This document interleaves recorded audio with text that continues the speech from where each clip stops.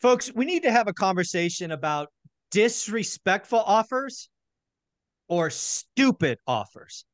Now, as somebody who has written plenty of disrespectful offers that I am positive the sellers thought were stupid, I do see a line. I see there's a clear line between a disrespectful offer and a stupid offer. Again, a stupid offer is one that should not be made. Let's be very clear about that. But I thought I would talk to Dion and Matt, the lumberjack, and see if they agree or if they a stupid offer is a disrespectful offer. It's one of the same, just, smaller word. Matt, we will go to you first. What do you think? Disrespectful versus stupid. Is there a difference? Yeah, there's definitely a difference. I think it's, some people would sit there and tell you, you got to sit in front of you have to sit in front of the seller, right? Mm-hmm. Well, 9 out of 10 times, that's not possible. 9 out of 10 times they've hired a broker. 9 out of 10 times they have a gatekeeper for a reason. And 9 out of 10 times they wouldn't understand any of the things you're going to say to them anyway. So I think there is a difference. Stupid is, hey, the house is $500,000. Let's offer 350. Like, why waste time and ink? Even if you're docu-signing, it's a waste of time. But if it's $500,000 and you can write justification of, hey, this is my offer and here's why. Right. Then it's not disrespectful. I think no matter what, it's people far too often put the focus on themselves. It's about the other person. The other person is the seller. That seller is likely going to be disrespected no matter what offer you write. Yeah. They are, because they came up with the price on their house. They've justified it in their mind with their broker, all the different ways that their house is worth more than every other option in the market. And they're often not realistic. And so I find that no matter what the number is, if it's not list plus, it's going to be offensive to them. And so you just have to help give them the understanding of, this is why I'm coming from where I'm coming from. The interview that you did with that guy with the tree thing, he wasn't writing disrespectful offers. Right. He was writing aggressive offers, but with a very understanding of mindset, but communicating through the process. Yes. They weren't stupid. They were disrespectful. They weren't stupid, but they weren't bad. It's not disrespectful to people. You're not like calling up and going, hey, jerk, this is the number. You're still presenting it in a way that will give you the best opportunity to get it accepted. So I think that I think stupid offers have no place in the business. Right. Because they're just wasting everybody's time. And, everyone's always like, because the one deal that finally sticks on is likely a deal you still lose on. Yeah. Because somebody else saw that, right? There's a reason that they're finally like, oh yeah, screw it. Like, I'm going to lose it. Like might as well do this. So that's my take on the matter. All righty, Dan, what do you think? Disrespectful versus stupid. Are they one and the same? So I'm going to break it down into a teachable format. Oh, I like it. So the first thing is the advent of disrespectful offers. So people understand why it's a term so many people are using. Patrick Bet David started talking about it in videos on, as things sit longer, you can make disrespectful offers. So it became catchy and people started using it. So now we're going to see the backlash of people saying, I'm not going to make a disrespectful offer because it sounds disrespectful. So that's where it came from, the origin. Yeah. So here's the practical use of it. And the way that people can think of this when they think, I'm going to make a disrespectful offer. Because to me, disrespectful doesn't mean the seller, doesn't mean the listing agent, right? When we say disrespectful versus stupid, I want to be able to go to the person who actually matters to me, my agent, and say with clarity, here's how I'm not wasting your time. Right. We're not going to make an offer that's so stupid it will obviously get ignored or get backlash from the listing agent saying that you don't know how to do your job. I'm going to say, and I'm glad that Matt picked the number 500,000, because here's my example from 3 months ago. Property listed at $500,000. If I went and said, okay, I see a property at $500,000, I want to offer 4. That's stupid. But when I go to my listing agent and go, I've expanded my market search about 30 minutes out. I found 11 new markets. These 2 markets have some deals. These 2 properties have been sitting on the market for over 100 days. This one actually needs some work. This might be my first BRRRR project. That's how the conversation started. Ending up being my last BRRRR project.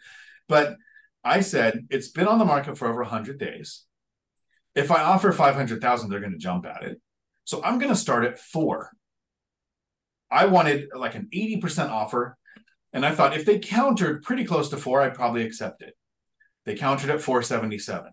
And right at that point in time, because the listing was also listed very poorly. I explained this to the agent too. I said, it's listed like a house. The front picture shows a 1-story tiny house because this duplex is on a cliff. So the second unit is here. The first unit is here. All you see is a house. It wasn't listed as a duplex. The word duplex was used one time at the very end of the description. There were no pictures of meters. There was nothing. So I was calling utility companies. And one said, we can't share information because you're not the owner. But I can tell you that they haven't paid the gas, so it shut off. Yeah, there you go. So I knew there was economic distress. So like I had the days on market, the economic distress, this reasonable reason to go, yeah, 80% offer is kind of disrespectful if people look at it just as you see a listing and you make that offer. But when you add how long it was listed, the fact that the owner's in distress. So they offered 477 and I said, no, I'm going to stay at 4. Then they offered 444 and I stayed at 4. They offered 422, which was close. And several of the investors around here that I've talked to said that when they saw that it sold, they would have paid 450 all day long, but they thought 500 was too much. I walked away and the listing agent contacted us and asked if our 4 was still good. So we closed at 4 because of those factors that said a disrespectful offer was the right offer at the time. Yeah. I think there's so much in that. And that's really where I want people to understand, because they see us writing. So first off, absolutely right. Patrick Bet-David came up with the catchy phrase. He was talking about tens of millions of dollar properties, getting 5 million. That's where this came from. Absolutely right. Full credit to him. And I do think it's catchy. But I also think some people hear it and they do dumb things. In the market we are in today, an example, in my opinion, of a stupid offer is, we'll use your example. The duplex comes on the market. What is it? October 9th, today, with the day we're recording this. You write a 400 offer on October 10th. That is stupid. Yeah. Right. That's just dumb. Yep. You have to know what's going on in the market. And today, right, the market, you have to wait a while. In my market, 30 days is where the first price drop comes. And I don't know your market, but 100 days certainly feels like a price drop should have come. It needed work. Gas was shut off. All these other things going on. Writing your 400 offer, in my opinion, wasn't even disrespectful. It was a reasonable offer. Sticking to your guns, not negotiating up, awesome. But the reason I keep harping on disrespectful is I am trying to shake my audience.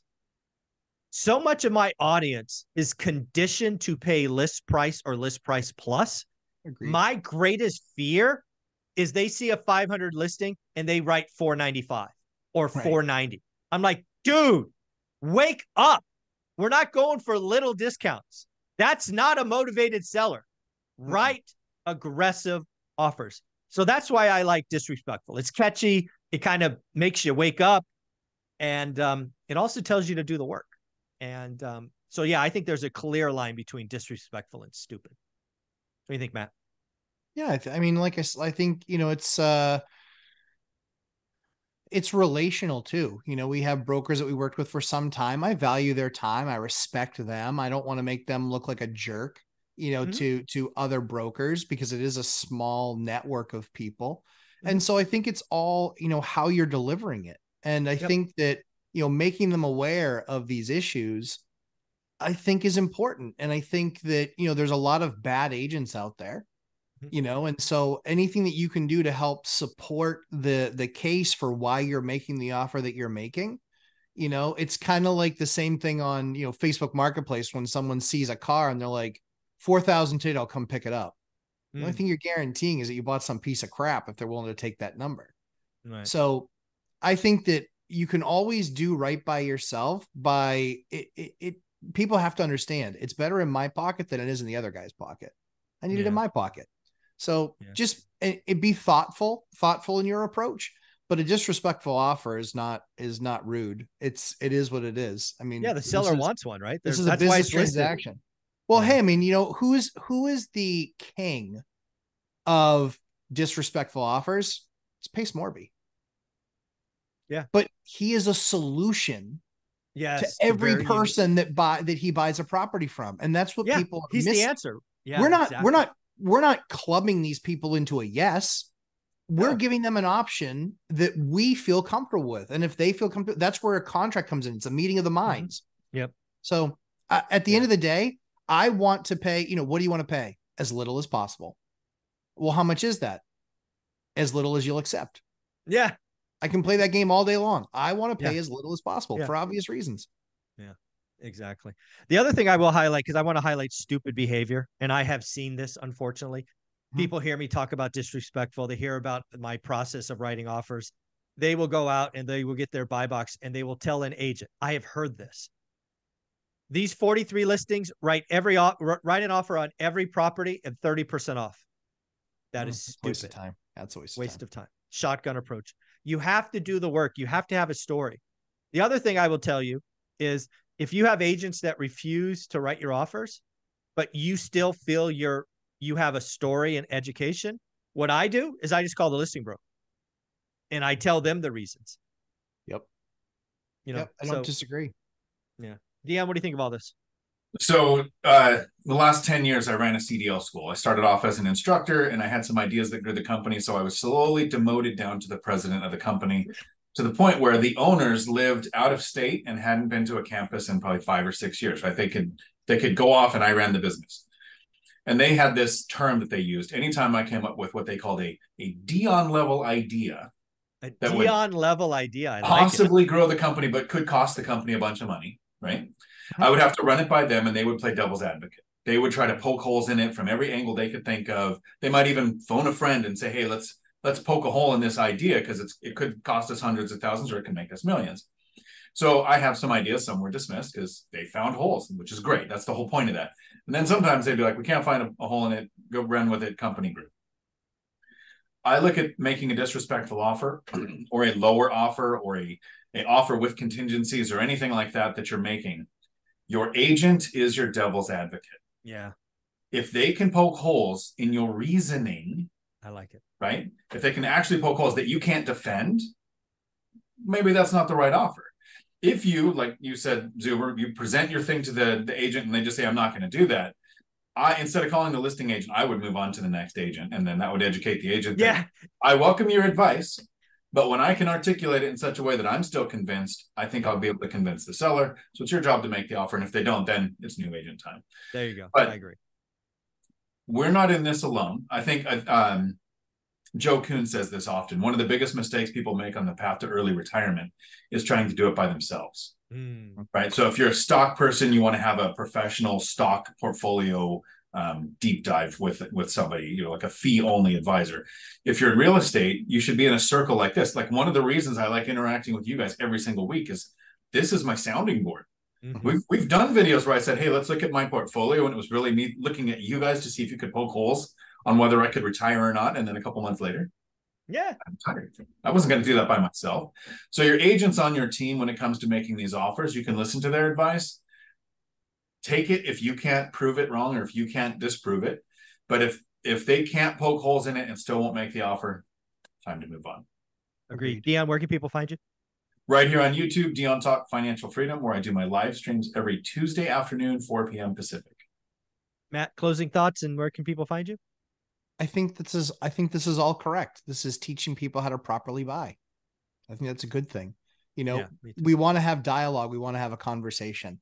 And if you make a stupid offer, that conversation usually is over because they'll just not respond. So Lumberjack Landlord, YouTube, Instagram, and 11:30 a.m. Eastern time on Sundays and 8 p.m. on Saturday boot camps. Woo! There we go. Last thing I'll say we've done a lot of talk about price in this video. Realize that if you're really doing your job, it can also turn into terms. Yes. Price and terms. There's a lot of flexibility when you understand what's going on with the seller. But most people hear disrespectful offer and they think price. So that is where we focus. But realize terms are important too. Thanks, guys. Thanks.